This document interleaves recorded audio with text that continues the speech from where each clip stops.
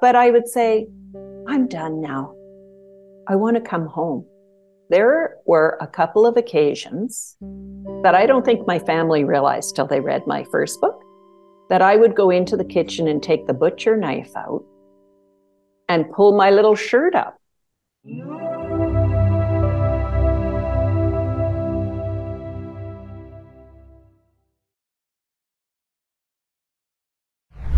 I'd like to welcome to the show Margot McKinnon. How you doing, Margot? Hello, Alex. Nice to meet you. A pleasure to meet you as well. I'm excited to talk to you about your interesting life, to say the least. Some near-death experiences, some spiritual awakenings, some amazing books that you've written, and things that will hopefully help our audience. So my first question to you is, what was your life like before you had these near-death experiences, which apparently was pretty interesting in its own right? Well, thank you for saying so. My near-death experiences happened when I was 18 and about 37, 38. Okay. So I had two. And if we go back in my life, I always had this deep voice that would speak to me as a child. Mm-hmm. I saw spirits, I could hear voices. And it wasn't until I got older, I realized these voices were telling me what was going to happen. Mm-hmm. Giving me premonitions and showing me like a vision moving forward. So I always say the very first time I remember that voice coming in, I was about 4 years old. And we used to have this house on the beach in Cocoa Beach, Florida, when we were little kids. So I was surfing. Okay. So I was about 3 or 4 and I was surfing and I fell off my surfboard. And because of my height, I fell off, but the waves were coming over my head and I didn't have the strength and the tide was taking me back out or whatever, and I was going this way and I was drowning. And I could see my parents, like the water was just up to their knees, but for me, it was like up here and I was drowning. And then suddenly I heard this voice that said, it was always this deep voice. With the next wave that comes over, let it push you down, then dig your toes into the sand and push yourself back onto the shore and let the wave carry you back onto the shore. And I got onto the shore. It really did work. And I sort of looked with my little scrunched up face to my parents. Didn't you see I was drowning over there? But I realized that this voice has always been there protecting me in my life. And now, even when I feel like I'm drowning, like metaphorically speaking, I say, no, just dig your toes in and let it bring you onto the shore. Don't fight it. Just let it guide you onto the shore. So I was were you going to say something? I was going to ask you. So when you were younger, the concept of spirits and voices talking to you, it was just part of your existence. It wasn't even a strange thing. You thought everybody would do this early on, right? Yeah. It wasn't until I was 16 years old, Alex. Oh, wow. That I found out, because I had very nurturing parents. And we also have it as part of our family culture. My uncle, he haunts the Armory in Kingston, Ontario, and he's been written. He died in World War II, and he haunts the Armory, and people see him. I used to see him too when I was like a high school adolescent. I used to see him, but that's a whole other story. But I used to see him. He's written up in the newspaper. My grandmother used to see a spirit. He came to tell her that he had passed in France, and. So it's part of our family culture. There's just some of us who have it. So my parents were very good. My grandmother on my mom's side, and my dad is an engineer. So he always took a little more but he was always really open to, my dad was an incredible father. And my mom was so supportive. So she really helped me. And, I have my PhD from Oxford on the idea, if we brought spirituality into public education, what would a model look like? Mm-hmm. And in my research, my lit review, when they talk about children, how important it is not to dismiss their experiences. Mm-hmm. Because then because that experience is more real to them than anything physical and tangible. So they children grow up not knowing what is real and not real. So it's important not to necessarily explain it to your child, but just to ask a lot of questions. And as we move along, I'd like to introduce some of the stories from me raising my own kids, because my kids, you know, it's showing up in them as well. Now they're adults now, but it showed up in them as well.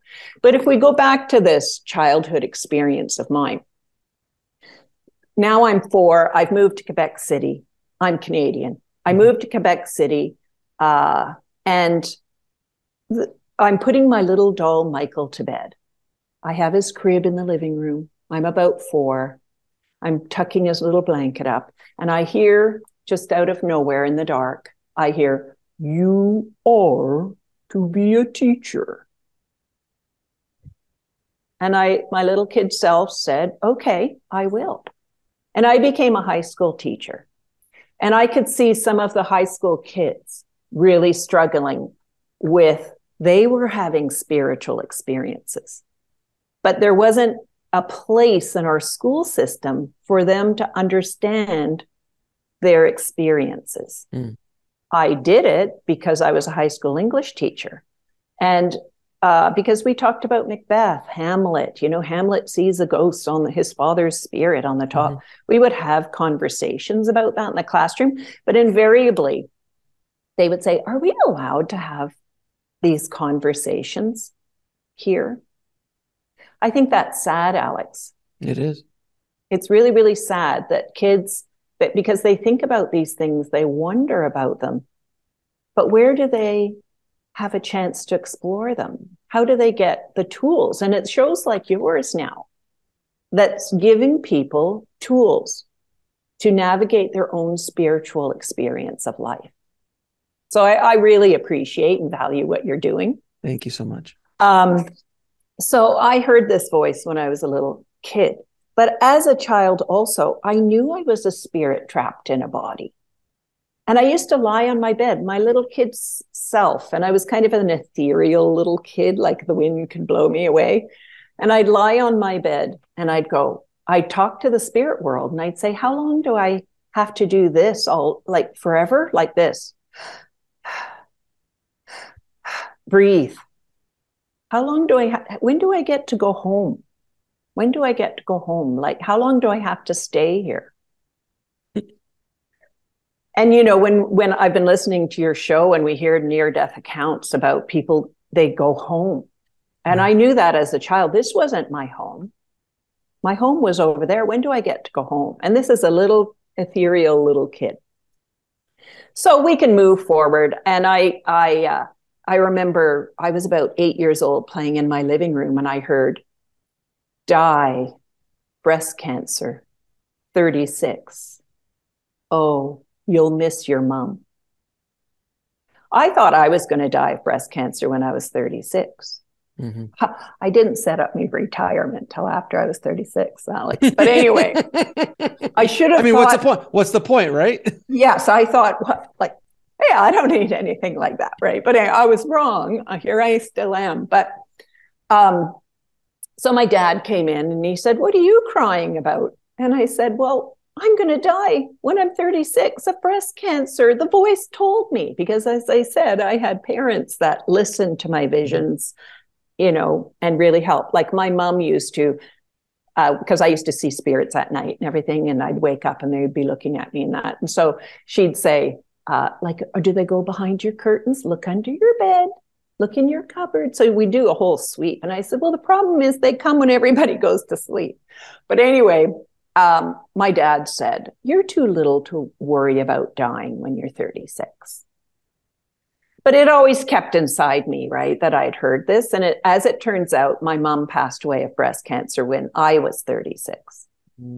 So in your near-death experience, when people are telling their stories, they often talk about a blueprint. And that we were born with some sort of a blueprint. And I think with my mom, because she ended up with breast cancer, was that just her destiny, was she was going to pass away at 66 and I was 36. So do we have a day that is that day? I think we have some days that we can overcome, we can change our circumstances. What do you think about that? From my understanding, I feel that I've been told, and from many conversations I've had, is that we have multiple out points. We have multiple exits that we can choose to go out in or not to go out in. And many of these are these near-death experiences that they come in. I'm like, okay, this is one of your outs. Do you want to leave? You can. Or if you want to go back, you can. It's your choice. So there are these kind of outs that we have along the path. There, you know, obviously sometimes they're hard outs that you have no choice in the matter. Yes. You know, at least no choice here in the matter. That's just the end of the end of the agreement, if you will. But yeah, I think there is multiple outs. Again, sometimes for different souls, depending on the blueprint. It all depends on what the soul is trying to achieve in this life. That's my experience. So if it's to be in and out in 12 months, in and out in 12 minutes, in and out in 120 years, it really is dependent on what the soul is trying to achieve, either within themselves or for the people around them. And that's kind of that's what I've kind of gotten from the multiple conversations I've had on this topic. I would agree, because when I taught high school, I did have some students, because they really trusted me. And I took, because the universe told me, God, creator, oneness told me I was to be a teacher. I took that like so seriously. I knew that I was some sort of an instrument, and I took it really seriously. But I did have some kids who they wanted an out. They wanted to go home. So I had to try and talk to them about that. Well, let me ask you this, because this is very interesting. You know, we were all kids. We were all teenagers. You were a little bit different. You had a little bit more knowledge and understanding than most. But I understand those thoughts, because when you are an adolescent, when you are teenage, it's a horrible time. It really can be just a horrible, horrible time. Body's changing. You really don't know what's going on. The ego is kind of really, starting to take control. And there's a lot of things that are happening during that time period. If you don't have the proper guidance or the proper people around you and even with the proper people around you, it's tough to even break through that time period. But I understand that. But I do truly believe, and I was talking to a neuroscientist the other day about this on the show, in regards to how our brain functions when there's faith in it. Not religious faith. It can be religious faith, or it could be spiritual faith. Whatever faith in something larger than yourself, those souls seem to have an easier go of it, because they kind of understand that there's something larger than themselves. When you think you're this is a difficult road. This is a difficult game to play. If you think you're the only, if you think I am in control of everything is either happening to me because I have bad luck or this or that, or it's a very difficult go. But when you open your awareness up to a larger awareness, it becomes an easier road. So I think that children and adolescents who have a spiritual path, either religious or spiritual, they have an easier run of it. And I did go to Catholic school, and they obviously went through struggles, but understanding that there was a larger picture helps tremendously. I don't know how you feel. I'm going to give you a new idea to add to your collection of ideas that you're putting together in your podcast. I told you about that a voice came in and told me I was to be a teacher. Okay. I also saw spirits. I heard voices. Okay.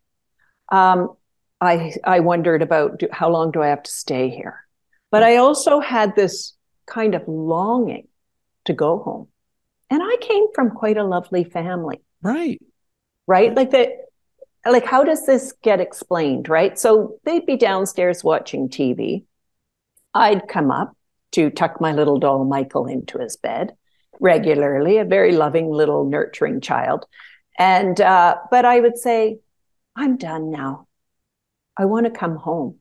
There were a couple of occasions that I don't think my family realized till they read my first book, that I would go into the kitchen and take the butcher knife out and pull my little shirt up and start and go right in here. Like, there's no explanation. I'm not in any duress. I don't come from a family of abuse or anything. And I've put this knife up there, and then I hear that voice. Put that back. You are to be a teacher. I really think the universe gave me my purpose in life to keep me here. I don't think I'd be here, Alex, if I didn't have that, just like what you're saying. If I didn't have that voice, I would be out of here already. But you're a unique study because you were very connected to spirit early on, and even young children are much more connected to, the longer you spend time in the simulation, if you will, the game, if you will, you become more and more disconnected from source. And then it's our job to kind of forget everything we've been programmed with to try to find our way back to source. That's kind of the purpose of life in many ways, is to go back to source. But you were just like, what's the point of all of this? You couldn't see more than one step ahead of you in many directions. You couldn't see the larger picture because you were 4, for God's sakes. I was 4, 5, 6, 7, 8.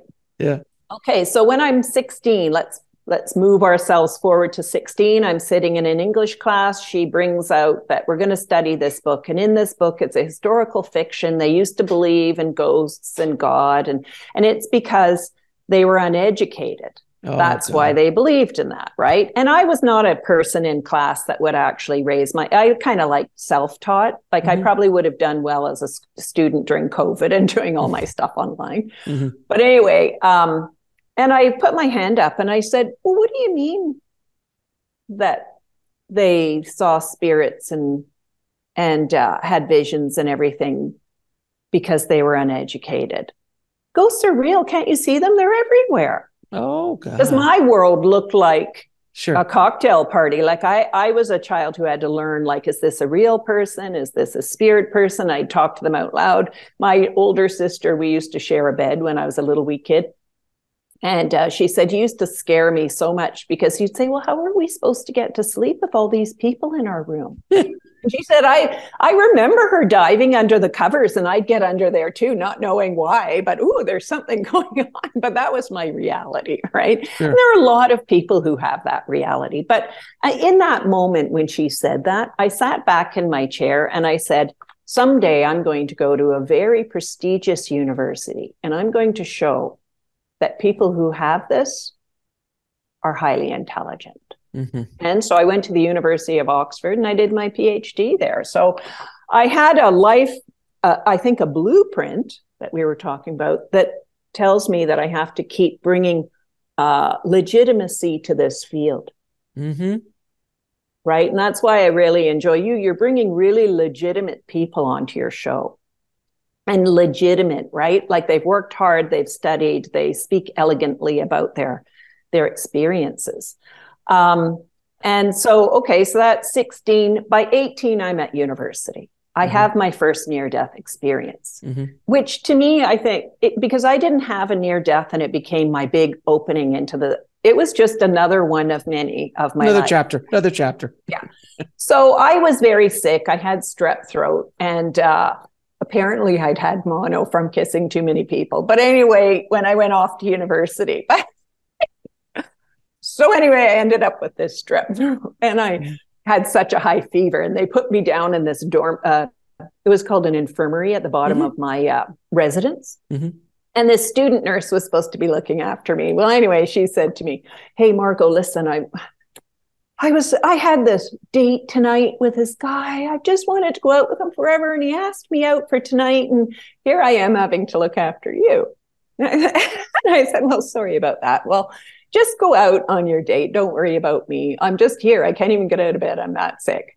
And she said, well, you have a phone here. I'm going to call you at like 9:00. Okay. So away she goes. I have a dream. So I'm going out and I'm heading to this beautiful orange free, freedom, loving it. You're typical. And then I thought, I need to say goodbye to my roommate. So I thought so I'm in the basement. So I'm coming up, I'm on the ceiling. I'm coming up through the staircase and I see all the girls lined up and they're in ball gowns and they're waiting for taxi. So I'm on the ceiling and I'm looking down. And I said, oh, you girls all look beautiful. You're heading out somewhere. And then this one girl looked at me and I did a little somersault in the air. And I said, you've seen your first ghost. And then I went up and I went through the door and my roommate wasn't there. And so I said, sorry, gotta go. And then I woke up. And then soon after, my nurse arrived on the scene from her date. And she said, I called you over and over and you didn't pick up. I thought you were dead. And I said, I think I was. Like, were the girls going somewhere? Yeah, they were going over to the military college for a ball tonight. And I said, I saw them. And she said, you couldn't have seen them because you can't even get out of bed. So anyway, that was my first one. So that sounds a little bit more out of body experience than near death, or is it kind of a combo, a little bit of both? I think it's, well, I think there's some, okay, so I've been watching your show and I'm listening to the and other near-death experiences on other shows. I don't remember my dreams, maybe 3 a year, but I'm listening to people's near-death experiences and I'm going, that's my dream. That was my dream. And you know, you're supposed to come in and you're supposed to have forgotten your blueprint. But now I realize those are my dreams. I'm going over there. I'm going over to the other dimension in my dreams. Sure. So now that I've realized that out from your show, Alex, thanks a lot. I'm going to start really studying my dreams because usually they're wiped from my memory when I get up, but they're always something like that. So I had that one. But I thought that was interesting because our curtains were orange in my infirmary. So I went to orange light. Okay. I used to have a recurring dream when I lived in Cocoa Beach, Florida, that I was like in the water and I was like a fish and I could breathe the water. And somebody was talking about their near death, that they were in water and they were breathing. And I thought, that was my recurring dream. Exactly that. So I think I'm going over to the other dimension in my dreams. So I'm going to study that now. So let's go to your second near-death experience. So what happened? So we're going to go over here. I was doing an Indigenous ceremony. I don't want to go into the ceremony because we're not supposed to talk about these ceremonies, but I had one in there. Sure. So anyway, I'm in there. It's like a fasting one. I'm on my third day, no food or water. So I'm there. And then suddenly I just drop. Okay. And it was like this. My spirit came right up. And I could feel, I went up and I saw the pure white light. And then my mom came down and my mom had this smile because, she passed to breast cancer like 2 years prior to that. She had this smile that went like this and her smile was like this. And she was there and I could see these other spirits. They looked gray to me, but they were on their way up and I was on my way up like this. And I met my mom and she said, I love to see you, but you can't come any farther than this. And so I was like, and typical, but I had little kids, I had to come back down. But the experience of that absolute unconditional love and joy and freedom. And then my friend said, Margot, which is how you call a spirit back in, by the way. If they go that way, you just call their name real hard like that. And chances are their spirit will come back in. So I went, ugh, like this. And then I kind of looked around. I had to, who am I? I'm a person. Like I had to settle my spirit back in. I'm a person. What's my, and then I hear that voice coming, you're Margot, you're the teacher. So my purpose in life has always been my anchor to keep me here. So I had that one.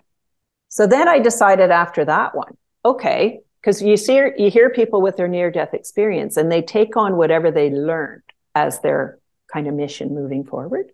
And I learned, it really showed me about this unconditional love and peacefulness. And I thought, I am going to construct my entire life around unconditional love and peacefulness.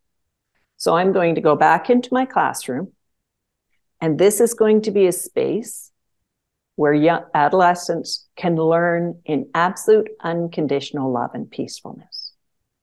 And I used to get some real hardcore behavioral kids into my class because I was good working with them. Like they came from really, really tough circumstances, right? So they didn't really know how to behave, but they'd be dropped into my class because even my school knew about all my experiences. Really? Oh yeah, like you can't know me for 5 minutes, Alex. Without you saying something. You can't know me. Like when I wrote my first book, which was this one, my dad said, you better not tell you about your experiences because you'll commit academic or career suicide. But you can't know me for 5 minutes that you don't know this about me. So everybody at school knew this, and they knew, like, because I could help kids in the classroom. So I'd get these kids, and it was almost for them like I loved them so much. And I said, I don't care what you did. What I want to know is what you learned. Tell me what you learned. So it was like for them, now I realize, it's kind of like a really nice life review. Mm-hmm. What have you learned? Doesn't matter, good or bad, right? It's what you learned. And you talked about high school being a hard place for adolescents. Mm-hmm. And I wanted, because of my near-death experience, I wanted it a space where they could grow into the people they want to be, no matter where they came from. So we fast forward now 2 years. I'm taking my master's degree class because my school jurisdiction wanted me to become a principal. So I go get my master's degree. I took one class that was just for myself, and it was called Philosophy of Mind. I wasn't doing anything to do with spirituality for my master's thesis. I was doing professional growth and organizational culture. Doesn't that sound like a nice mastery kind of thing? Yes, yeah. It does. It does. So I took one class for myself, and the homework assignment was, how are the body, mind, spirit related? Well, I did what I do all the time, Alex. I went home. I have a system. I have to clear everything. Like everything has to be shiny and uncluttered for me to get my visions. So I went onto the couch and I said, okay, I'm ready now for you to come in, that guide that tells me you are to be a teacher, dig your toes in, let the wave run. I asked. And this massive, like I'd only heard the voice, but this time I saw, and it was this massive figure in my living room. So excited, I asked. Bubbling with excitement that I asked. I wrote everything down. It said, we have not just 3, we have 5 dimensions of self. Okay. Here's my second book. You have 5 dimensions of self. It actually started with oneness, but I'm going to start over here for clarity reasons, and then I'll explain how this works after. We have a body, but your body is your body, but it's also your material surroundings, anything material, physical material. You have a mind. It's your logical, rational self. It's the one that's system. It does your taxes. It helps you buy a house, right? Sure. Pay a mortgage. Then you have a spirit self. That is your self that came from absolute unconditional love, came down to earth to have an experience, will go back into unconditional love. Okay. It's eternal. I was surprised because I've always heard people saying spirit and soul as like the same thing. You read my mind. Like, yeah. And it said, no. I said, soul, like I talk to this figure, right? Because I can ask any question. I don't need to be in a near-death experience to access that voice. And I said, well, I always thought spirit and soul were the same thing. And it said, no, your soul is your purpose. It's your reason for coming down here. This is your connection. This is you. It's your eternal self. It's the one that did a little somersault in the air and said, you've seen your first spirit. But your soul is your purpose. It's you are to be a teacher. It's the anchor for why you want to be here. And I suspect, Alex, because you've called your podcast Next Level Soul, that you're really exploring this side of yourself. Like this is opening up in leaps and bounds, and you're diving into your soul purpose and expanding it. Okay. Oneness is connection and belonging, but it's the white light from the other side. It's God, creator, universe. It's part of us. Okay. So we have 5 dimensions. We're born dominant in one of them, and we grow the others over time. This is what it was telling me. Body dominant. They love the physical experience. They love the hair, makeup, nails, fashion, sports, like especially those sports like rugby and like those body ones where you have football, to sweat and everything. Football, hockey. Okay, body dominant. Love food, setting a table. I'm not a body dominant person. I could say I'm a body competent person. And I've only risen to the level of competence. It used to be worse. Like before I wrote this book, I wasn't very good at the body dimension of life because I was so ethereal. Mind dominant, love the logical, rational systems. And I'm saying our school systems are too mind dominant. It values mind dominant skill sets. The mind dominant kids get to rise to the top and go to university. Then they get the jobs and now they're running everything. And I would like to see our school systems bring these ones in because we have spirit dominant students. And I would say I'm a spirit dominant, but I'm almost equal now, spirit and soul dominant. But as a spirit dominant person, I value unconditional love and peacefulness more than anything else. My spirit looks out at a world. And when I look over here, I live in a condo and I have full on city views. So I see all the big high rises, and I live in an oil and gas town. So my eyes look out at a world that is unnecessarily harsh and abrasive. It doesn't have to be like that. And now I realize that's why as a little kid, I wanted to go home. I wanted to go back where it was kind and we were loved.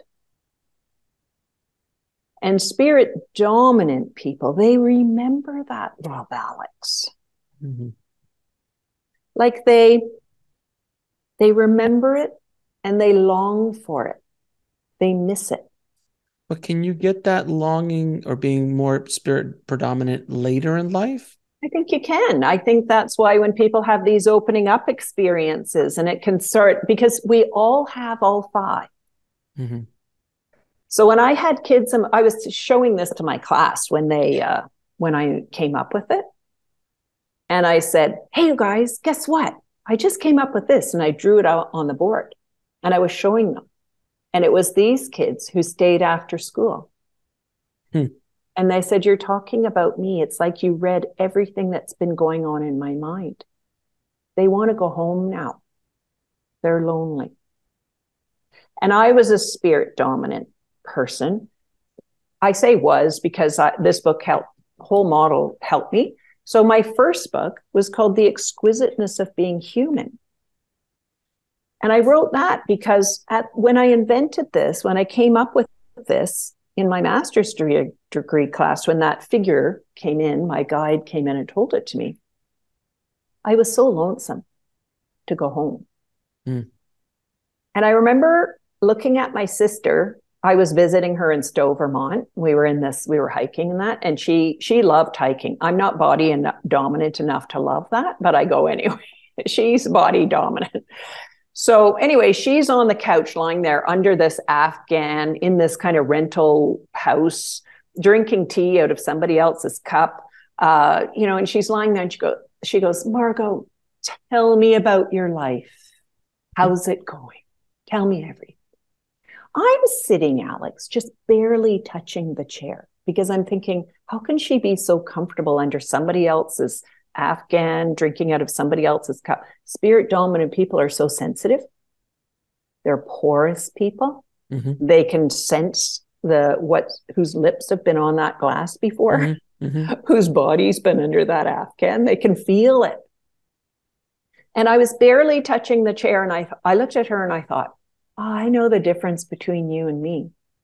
You're at home everywhere, and I'm at home nowhere. Mm-hmm.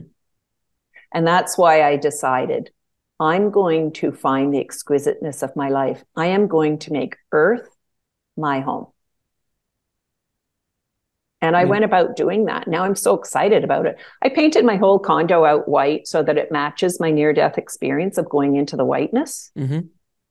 You know, so I have my home into that sanctuary space of unconditional love, peacefulness. I created my whole classroom around unconditional love, peacefulness, where people can grow into their real self, where the students can create the life their spirit wants to live.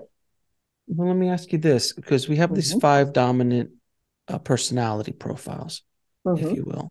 How do you balance the 5? Because we have all 5. And in this, simulation game experience, we have to deal with all 5, no matter, even if you're the highest of spiritual beings, ascended masters or soon to be ascended masters, still deal with body and mind in this, still deal with ego differently than you and I do. We all have to deal with it. Those are the rules of this game. So how do you balance them? Well, let me just finish the soul, just get through to these ones, and then we'll get to that.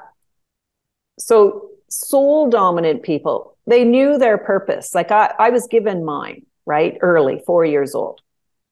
Soul dominant people. That's why I respond to stress like a spirit dominant.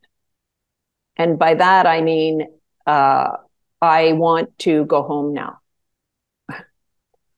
My soul keeps me here. My soul, I go back in here. So anytime I have those feelings of, I want to go home now, I don't like it here, it's harsh and abrasive, I go over here. I go over here. I say I'm not body dominant, but I run 4 miles every other day and I lift weights, so I can be buff and everything. But do I want to play in a body dominant game of rugby, basketball? No. You know why? Because it's rude. Stealing somebody's ball away while they're still playing it, it's rude. It doesn't suit my mouth. Like, here we are. Yeah, tackle them. It's rude. Sure. Fair enough. So the thing is, we end up in a culture. Like I was giving this presentation to teachers because I'm teaching this to teachers a lot, because to recognize the kids in their classroom. You can see who the body dominant kids are. You can see who the mind dominant kids are. Are you seeing these ones? And what you really want to watch out for with these kids, when you see that their eyes go dim, like dead eyes, because then their spirit's out, it's gone. How do you get that spirit back in for them? So I used to watch out for that in my classroom. And then I got, because the kids knew about this model, and I went over to this one boy. He had his hoodie on with his earbuds in and everything. He was a pale, ethereal kid. And I said to him one day, dragged my chair over, and I said, hey, listen, where do you go when you get sick of us? And he just looked at me and he had light in his eyes for the first time. And he said, I build skateboard parks. I said, do you? Okay. And I got out a journal book for him. I said, okay, do you ever get formulas? Do you ever get pictures of this coming in for you? Yeah, I do. Well, let's put it in this journal book. And I said, well, what does your time schedule look like? Are you taking physics? Because you're going to need that for the ramps. Are you taking math, calculus, so that you can get all of those? Are you taking drafting, art, because they need to be beautiful? So suddenly his schooling became relevant. And I said, you don't need to escape, because it's their spirit world, Alex, that they're escaping. Right. That would be another word to be daydreaming. I don't think of it that way, because if your spirit can come out when you die, like you have your near death, or when you die, it comes out. It can come out right now. Yeah, of course. No, of course. But when I say is like when I remember, just daydreaming or going to another place in class, because I hated school, despised it when I was in high school. Loved it in college, despised it in high school because I didn't see any relevance to it. I would be in the land of movies because that was my path, was filmmaking. So I was constantly living in that place and going off and figuring out things in regards to story and things like, and it just was where I went. So I would interchange the two words, it's, potato, but like daydreaming, it doesn't really matter. Doesn't really matter, but they go somewhere else. They go somewhere else. Yes, you go somewhere else. You're somewhere else. I think everybody at one point or another has been in the room and their eyes just go dead and someone goes, hey, where did you go? And like, I was in a much better place than I am right now. I know exactly. But here's the thing for me is that when my spirit goes places, people see me there. So I remember I had a friend who was traveling through Mexico, and this was pre-cell phone days. And I don't even think he'd have a cell phone today, even now, because he wasn't that kind. He liked being off into the wilderness, and he was driving through Mexico. And so anyway, I thought, I wonder how he's doing. So I took my spirit out and I found him. He was in his car. And so I said, hey, how are you doing? Then he found a phone booth like 2 days later. He said, you scared me. Like I was driving along, like the dust coming out the back. And I heard this, how are you doing? I looked and there you were sitting in the back seat of my car. So I actually do send my spirit places and people see me there. I have a number of stories. So like astral projection. Well, yeah, except they see me there. So my spirit can come out and it goes places. I taught my son how to do that because he was hit by a car and he became really kind of OCD about things and really fearful of death. I showed him how to take his spirit out because he was worried about me. I was going to die. And I said, just take your spirit out, get inside me and look out my eyes, and then you'll see where I am. And I taught him that. And he's been able to do that. Okay. But if we look at, say, spirit dominant, soul dominant, and then oneness, that same son I'm talking about taught me so much about oneness. And I'll tell you how he did that. So he was 3. And I was putting him to bed, and he was such a cute little kid. And so I was putting him to bed, and he said, Mom, before I was born, I was talking to God. And I said, really? Well, what does God look like? It looks like white. Looks like white, but you're talking to God. And this is before my near-death experience, my second one. It looks like white, but it's God. And I said, well, what did God tell you? God told me I had to come down and be a human. I said, really? Well, what did you say? And he said, well, I told him I didn't want to come. Well, why not? Well, because it's so nice over there, Mom. And it's not nice here. Not nice here. And I said, did you tell God that? And he said, yeah, I did. And I said, well, show me a picture of my mom. Show me my mom, he said. Show me my mom. And he took a picture of you. And it was like out of a photo album. And he took a picture and showed it to me. And I said, oh, I don't want to be her son because she looks mean. I'm keeping all my feelings to myself. And I said to him, really? Well, so what did God say to that? He said, I had to come. And so I got inside your body. And then when I was born, I looked at your face and I said, oh, you're so beautiful. And I'm glad you're my mom.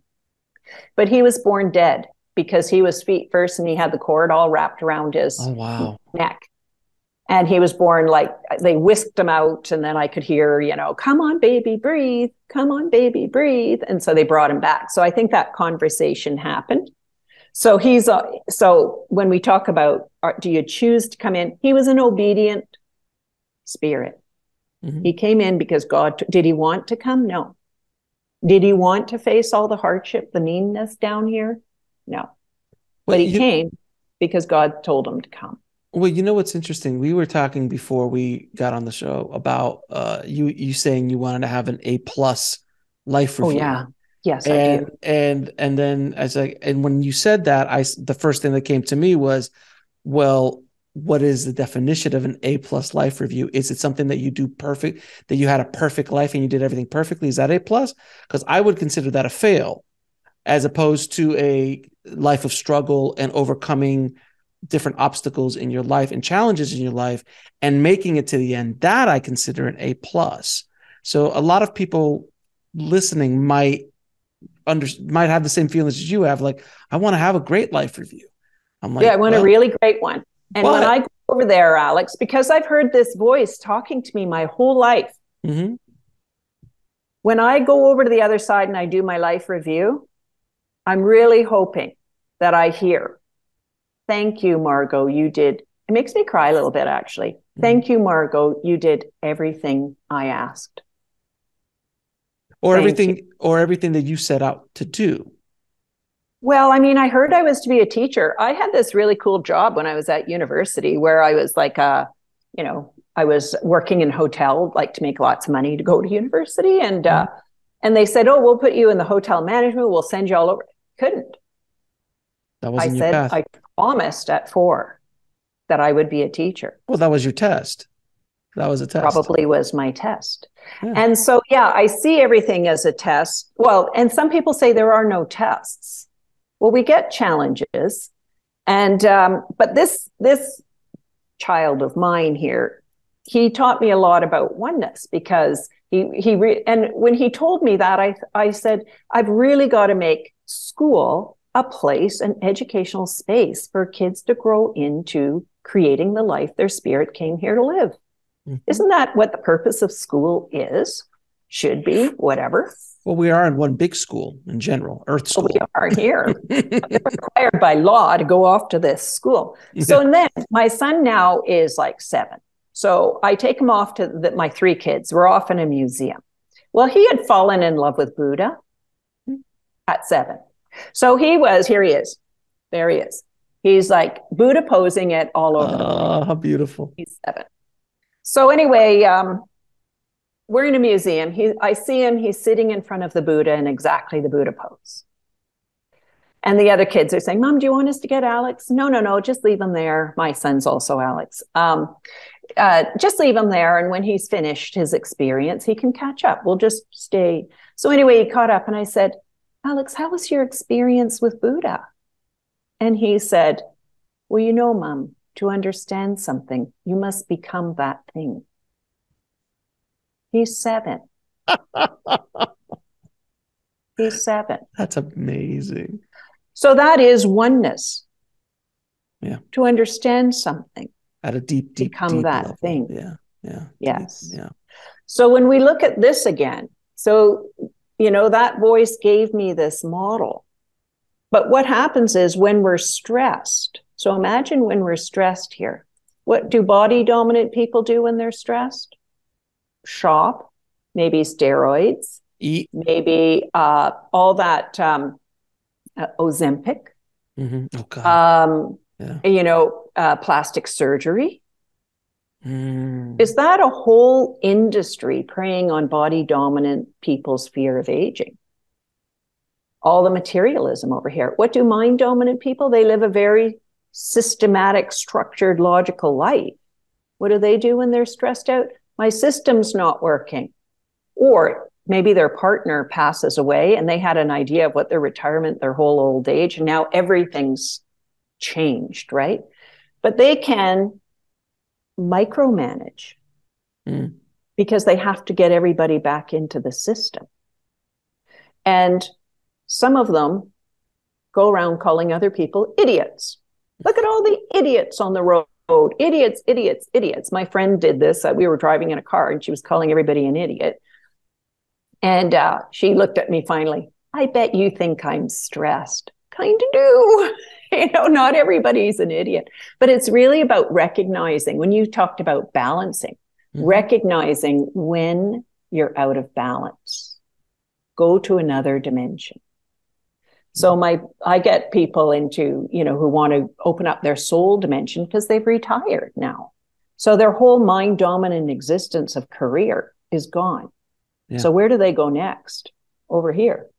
Some of them are over here. They want to explore, what is the life my spirit wanted to live? I never liked that career in the first place. So they want to explore, what is the life my spirit wants to live. These kids here, well, people here who are spirit dominant, and you were in the film business, we can see some real spirit dominant actors. A few, absolutely. And acting is a really good, in some ways, a great space for them, because they have a script, they've got markers where they have to stand, and then when they're done, and they can let the spirit of that character in and guide them. But it's really also difficult for them when they can't let go of that spirit that they're. I've had the pleasure of working with Oscar winners, and I've had the pleasure of talking to a lot of these high performing artists. And it's really interesting because you're absolutely right. I've spoken to some of the rock stars and movie stars and artists in general. The great ones, writers and so on, the great ones understand that they are a vessel. They get it. Mm-hmm. There are some that are so gifted, they could stay in the body and the mind because they've been blessed with this obscene gift. Mm-hmm. that they later find. But the greats, the Meryl Streeps of the world, who every time you see her play any character, she just encompasses that character in a way that nobody else can. Or Daniel Day-Lewis, these kind of deep artists, they are spirit dominant, no question, and arguably soul dominant as well, to be allow that. And they've said it to me. Writers, some Oscar-winning writers, they're like, oh yeah, I just show up and I'll write, and then I'll look back and I'll read it and go, well, that was good. Who wrote that? And I think we all have a little bit of that in our life, hopefully sometimes. Mm-hmm. But even athletes I've spoken to, they are, when they get in the zone, they are body dominant because they're athletes. But when they connect to spirit while being in body dominant, which is that zone, they don't even think anymore. They just do. And it's kind of the oneness too, because Correct. You can see, like, there, when you see a violinist, mm-hmm. and now they're completely, like, they're in another world. They're lost in the oneness of that total connection to the instrument. And the really great basketball players, they're in this flow of oneness. You read my mind. They know where that basket is. They know where every player is. And so really, to develop your oneness over here mm-hmm. will really help you elevate where you are in your life. Mm-hmm. How do you do that? Pardon me? How do you do that? Well, I was out running, and there's somebody who practices piano every morning on this mm-hmm. on my route, and you can hear that it's a mind dominant person playing piano because it's really quite technical. They know they're watching the notes. It's very like this. They need to loosen up and breathe and connect up into oneness. I used to teach my students how to do that in their writing.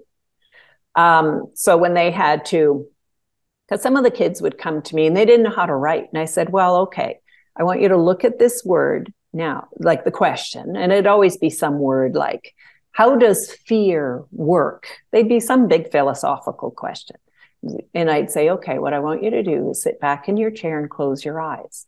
And I want you to see the word fear. And then I want you to, the very first images you see, like a movie, what are you seeing? Which story have we studied that would match what you're seeing the best? Start writing down what the movie you're seeing in your head. That's where you start your essay. And the kids had tremendous marks on these big provincials that I didn't have to mark mm-hmm. Because they were all standardized, but they used to do, and people would say, it's so funny because you can see one row of students from one teacher and they're all like drafting it all out, mind mapping and all of this. And then you look down your row and yours open up their booklet and then they all sit there like this. Meditating to get the answer. Because I showed them how to have a vision so that they could pull this really fresh, vibrant answer down. It is a teachable skill. I was going to say, this is something that so many people listening might not understand, but everybody has this ability. sure, like I've said this before, everybody can play basketball. You could take a ball, you could throw it up, but we're not all Michael Jordan. So some are more gifted than others in this space, but we can all do it and grow in this technique, this idea, because I've learned how to do it, meditating myself and allowing certain things to come in. The name of this show came in a meditation. I asked for it. Mm-hmm. I said, I need a name for this show. I had 3 weeks to put the show together because I was given marching orders. And I said, okay, I need a name. And it just popped right into my head during a meditation. And I checked. I was like, oh, nobody else has this name. No one else is using this. Great. And it just popped in. But you learn these skills. It's nothing I did. I wasn't born like you in this wonderful, supportive family and educated in spirit. I wasn't. It was a longer, tougher road for me. And that the one thing I wanted to talk about real quick is the five profiles. You figured out a few of these much earlier than others because that's your path. Mm-hmm. For me, I didn't discover my true purpose up until really probably around 5 years ago. So this when I discovered my purpose. And then when I discovered it and I truly understood what the purpose was, everything just fell into place. And then all the other things around me started to make sense to me. And when I got to that soul place, I was like, oh, okay. And I get it now. All the struggles, all the hardships, all the long roads that I went to get to this place was all being designed for me to get to this place at this moment, not 5 years ago, not 10 years ago, and not 10 years from now. This is the moment where you needed to learn it in your life, and everything started to open up. So for people listening, don't feel like you're a failure if you haven't figured it out yet. Everyone's path is completely different. But if you're listening to this, you're already on the path because you're asking the questions. Well, we're all part of a soul group. We're interested in this kind of thing. Correct. Mind dominance might not be listening. They might think it's all woo-woo business, Correct. But, it's, mine came in this way. And there are a whole bunch of things I can't do, like read a map. Oh, I can't either. No, like somebody told me, and this was only like a few years ago, like I drew a map about how to get somewhere and they said, so it's north up here. And I said, what do you mean? Well, this must be north because you put it at the top. Oh, no, you come out my place and you turn left. Well, that must be north. No. Oh, I have no idea. Like some of the things that are like kind of this world are just baffling. Yeah. And I'm so ethereal, like, trying to get a lid off a jar or something. And then some body dominant comes by and just go, I'm like, how did you do that? I fall down on ice. It's quite icy here in March with the melt and everything. I have to be really careful because I'm a spirit dominant. I'll fall down where you see these body dominant people like cronk, cronk, cronk through the ice and they don't slip. But there are all kinds of things, we're all here, like we're eternal beings. And sometimes like, if you're a body dominant person, like it's easy. Oh, I shouldn't say it's easy, but it's like certainly very fun. Oh, like for like so many times when I was over here, like wanting to go home and I decided I was going to make Earth my home, I had to open up my body dimension of self. I have parties now. I had one last week. I love parties. I love all the food, the candles, the flowers.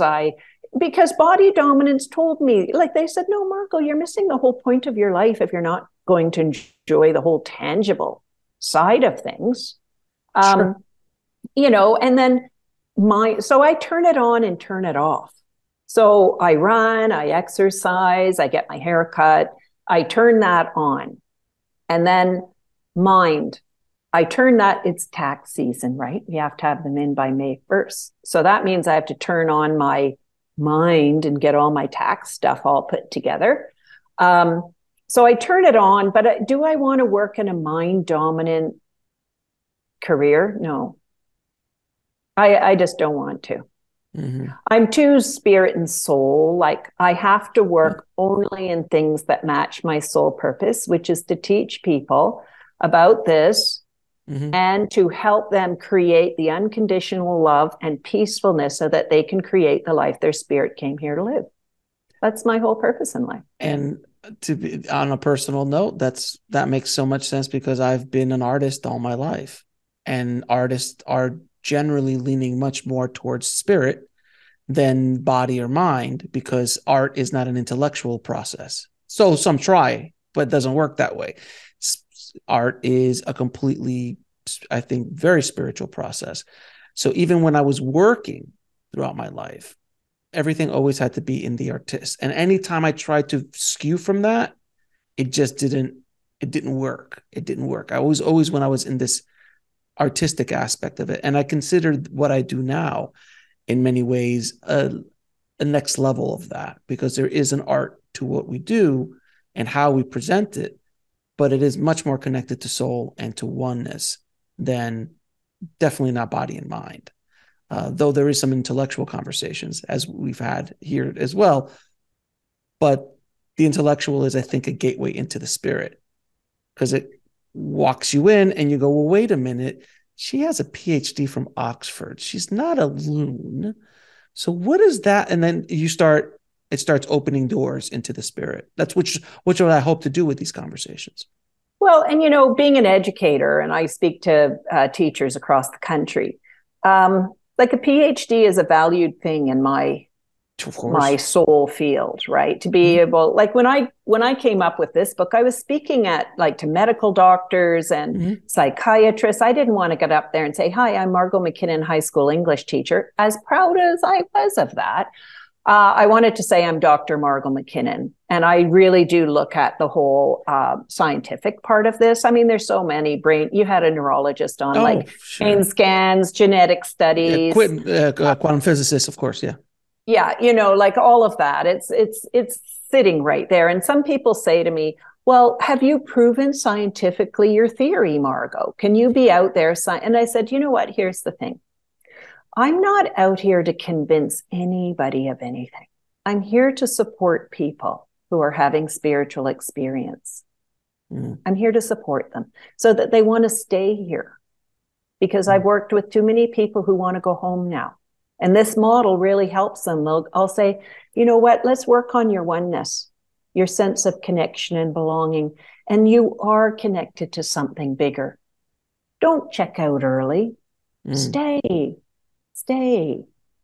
with us. And my job as your high school English teacher is I'm going to help you explore all of this so that you find a real meaning. And once we did that, it's about getting their voice and where they are in their life. Oh, their marks just went skyrocketed. And the light was in their eyes. So, and we are eternal beings. If your life here is about enjoying the whole physical, tangible part, go for it. That's what your journey is. Excellent. Can you bring me with you? Can you invite me to your parties? Because I love them, right?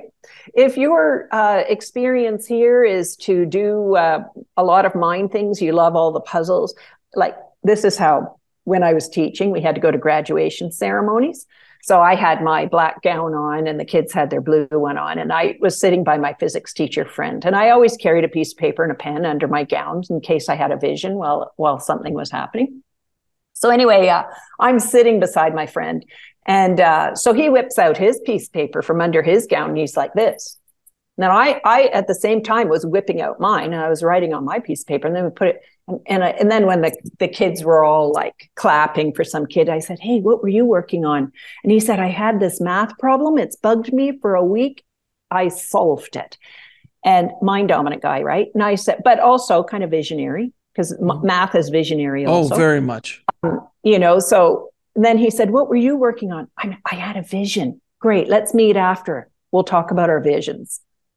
And that's the kind of people I worked with. And they gravitated toward me because I always create the space for people to be real about their spiritual experience. And you want to hear something funny? Ever since I launched the show, that's happened to me.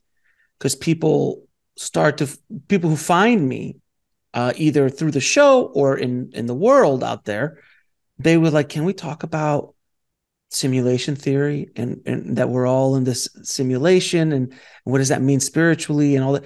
And people from Hollywood will call me and they'll go, hey, can we just talk about this episode you did? Because I can't say anything publicly about it, which is something I wanted to ask you.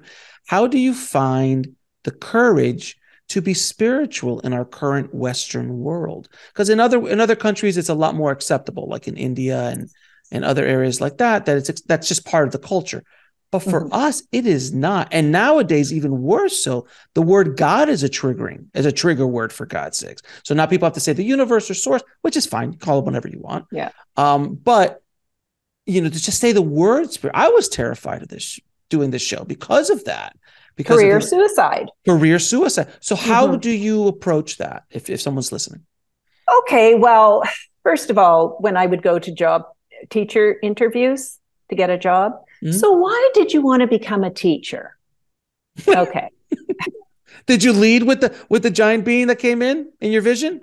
I actually said I've always wanted to be a teacher. However, I went to Oxford and my supervisor and I said, well, how would you like to be me, having to sit there in a job interview? Why did you? Am I supposed to sit there going, well, I heard this voice that told me you are to, like, I would never get the job, right? However, all the way through high school, because it was so natural to me, Alex, what was I supposed to do? I don't even know any different.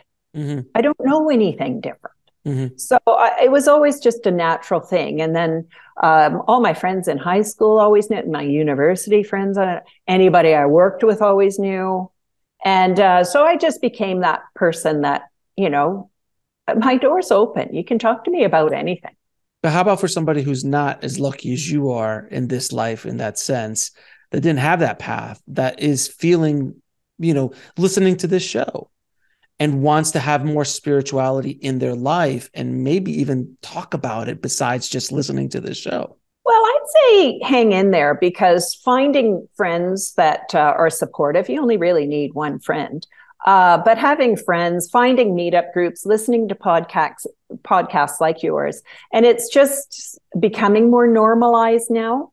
But I have a brother and two sisters, right? So my brother is an engineer, and I don't know if he's going to watch this podcast, but anyway, he retired from engineering, and so now guess what? He's opening up all of this side because he has the time, right, to open up all of this side. And so he phones me up. He lives in Toronto. He phones me up to have conversations about, these. I just think I had a vision. Does this sound like a vision to you? An engineer, no less. An engineer. And I love it, right? So I just, I am who I am. I don't, unapologetically, I'm not trying to convince anybody. I just am. If you like me, great. And if you don't hang out with me. I'm okay with that, right? I'm okay with my dad saying you'll commit career suicide if you do that. And then when I sent him my first copy of my book, and I sent it, he got the first copy, and he read it and he said, I'm so glad you didn't listen to me. Me too. Not to write it, because it's helped so many people. Sure. So not everybody's going to like you. It's okay. I mean, it depends on what job you have. I mean, that my students used to say, aren't you worried that maybe somebody's going to come and arrest you because you let us tell our ghost stories in here? And I said, you'll see me on the front of the newspaper with my hands in handcuffs. Yeah, you want to know why I'm being arrested? Because we talked about the great questions of the human experience, and that's what literature is all about. Margot, it has been such a wonderful conversation with you. I'm going to ask you a few questions I ask all my guests. What is your definition of living a fulfilled life? A fulfilled life, well, it's partly I want my A+ on my judgment day. Obviously. It's the teacher in you. That, yes. And I really want God to be proud of me and thankful and say, thank you, Margot. You put yourself out there, made some sacrifices. I appreciate that. Fulfilled life is really accessing all my 5 dimensions. I love to wake up in the morning to a peaceful, lovely day where I get to live the life my spirit came here to live. Fun, friends, kindness, unconditional love. How do you define God? That great force of oneness that connects all of us. And as my son said, to understand something, you must become that thing. So it's that oneness that connects all of us. We're all related. And what is the ultimate purpose of life? I think you nailed it earlier when you were talking about all of our lessons. Take everything as a lesson. Right now, I have a meeting tonight where it's going to get quite contentious. And I'm the kind of the board chair of it. And I know it's going to get contentious. And I do a white light meditation, sometimes 2.5 hours in the morning and an hour before bed. And I say to the force of oneness, God, creator, and I say, thank you for bringing me an opportunity to practice handling a difficult situation well. So everything, any kind of conflict I have, I say, thank you for giving me another chance to practice. So what was the question? Like my purpose or the ultimate purpose of life? The ultimate purpose is to be conscious of these lessons that you're getting and being grateful for them, that you handle them better and better every time. And where can people find out more about you and the amazing work you're doing? You can go to my website, which is www.drmargotmckinnon.com, D-R-M-A-R-G-O-T, McKinnon. And they can go and check out I run a meetup group where we do Ask the Universe. We do once a month, Ask the Universe, because I ask the universe, anything I want to know, I go and ask. So we have a meetup group where we have a question and then we all have to ponder it for the whole month. I go in and get my answers and then we come together and share all our answers once a month.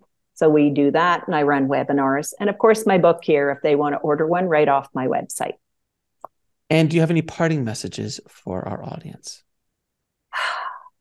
If you know of anyone who's struggling being human, if you can just hold their hand and if you can get them a copy of this and just say, just hold their hand and life will get better.